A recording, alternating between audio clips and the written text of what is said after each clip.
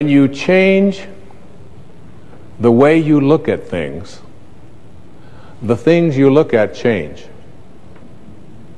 Albert Einstein once observed that you have the most fundamental and major decision that you have to make in your life is this: do I live in a friendly or a hostile universe?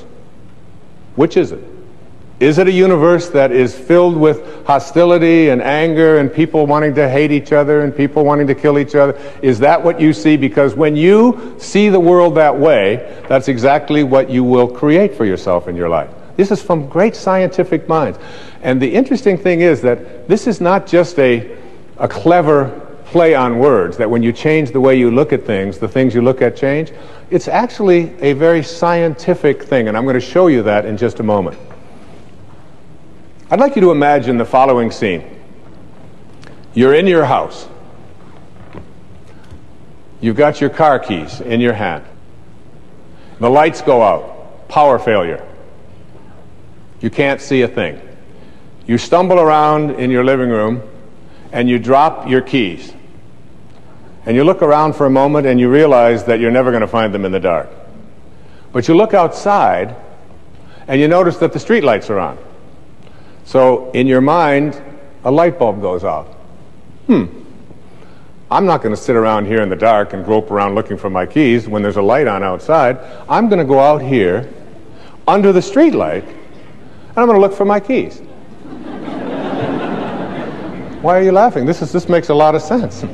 So you're out here and you're groping around and you're looking for your keys and you're looking and your neighbor comes along and says, "What happened, Wayne?" "Well, I dropped my keys." "Oh, I'll help you look for them." And the two of us are now down here looking for our keys. And looking. Finally, he says to me, "Excuse me, but where did you drop your keys?"